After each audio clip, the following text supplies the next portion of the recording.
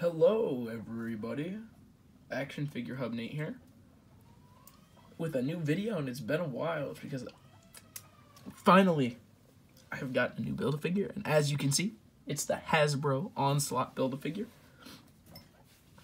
I've had the head for this guy forever, for like a year and a half, year to 3 months to be exact, because I got it Christmas of last year with the Juggernaut Build-A-Figure. So, yeah, I've had the head for quite a while, and it has taken me a very long time to complete this Build-A-Figure.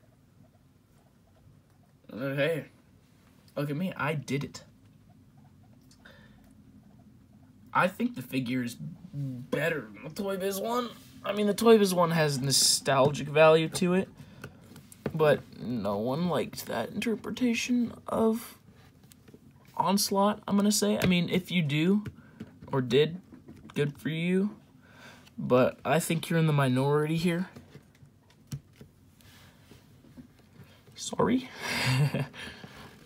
But yeah, I feel that this Onslaught is definitely better. Has some nice paint detailing with the right there.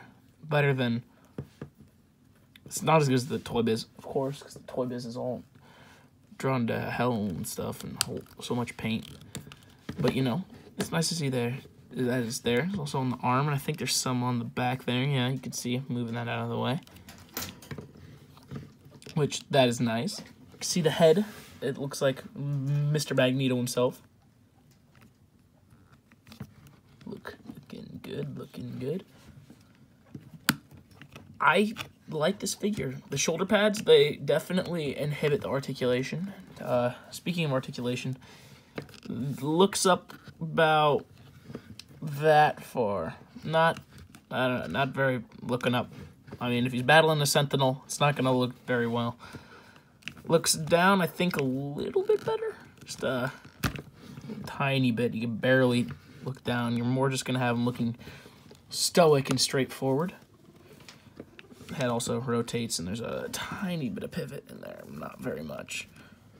Shoulders, because of the pads, can only move out that far, which is a shame, but they have these indents in the front so they can move all the way forward, a nice ratcheted joint, and they move back about that much without messing up with the shoulder pads too much.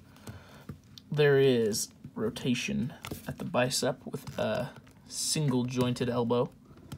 There's also rotation at the elbow that can go in. Then there's rotation at the wrist with a slight hinge, which is nice. For this back plate, it can come off, considering it's a, I'm trying to move that arm, Build-A-Figure piece, it can come off and rotate. With it on, it moves that far forward and that far back. There is a rotation at that diaphragm joint. Leg moves out that far forward, a tiny bit back.